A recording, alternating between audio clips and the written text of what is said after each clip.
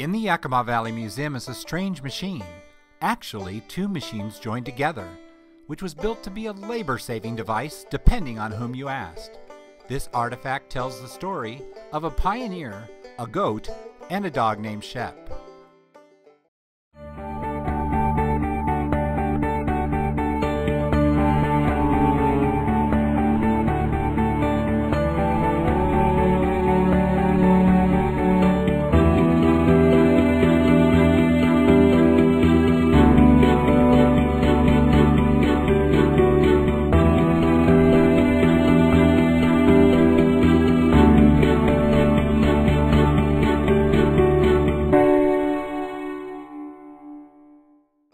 The Gleed family, who ran a dairy farm in the Natchez Valley, owned this device.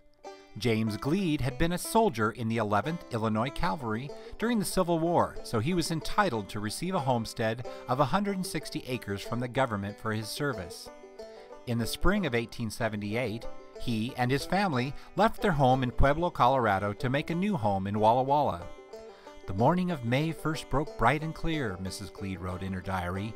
"We took our leave with light hearts."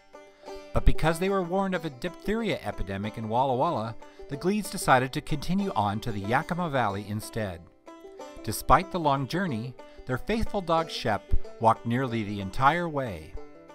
The family arrived in Yakima City on August 20th, 1878. On Christmas Day, they moved into their cabin on their Natchez Valley homestead. Churning butter was a chore for Mrs. Gleed, so soon after their arrival, the family ordered a Davis swing churn. This machine, patented in 1877 by the Vermont Farm Machine Company, could turn 10 gallons of cream at a time into a butter. The churn worked by gently rocking the cream, making it roll over itself again and again until it turned into butter.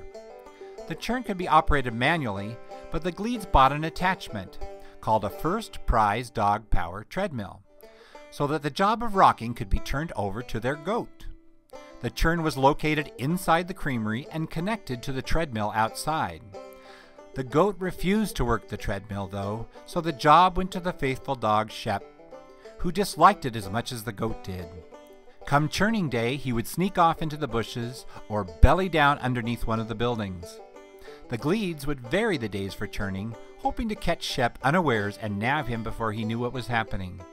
The scheme must have worked, as James and Sarah Gleed operated the dairy and produced dog churned butter until 1899.